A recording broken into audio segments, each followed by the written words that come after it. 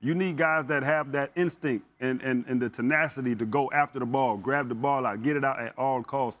And that's the guy who does that, who gets the ball back for his offense to allow Ben to go out there and then orchestrate the offense the way he does. So they're missing a big piece of that defense, which is going to be hurtful for them going down. Such a tone setter, and hopefully he gets back on this field soon. Yep. Yes. Well, y'all talking about, you know, him being hurt. Well, the Baltimore Ravens offense is really not playing too good. You know, but for me to be able to look at a game like this, everything that y'all just said, the tape, being a big game like this, a rivalry, a division rivalry, to me, special teams is going to come into play.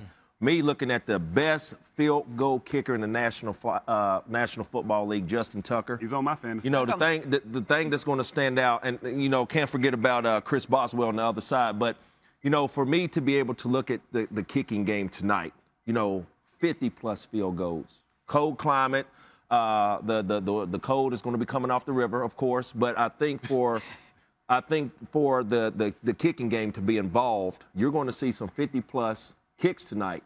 And I think the kicking game will become a big factor in this game because it has been for the last couple of years. And so both I think teams, tonight, Boswell, game winner against Indy, game winner against Green Bay, game winner against Cincinnati. He's had a great year as well.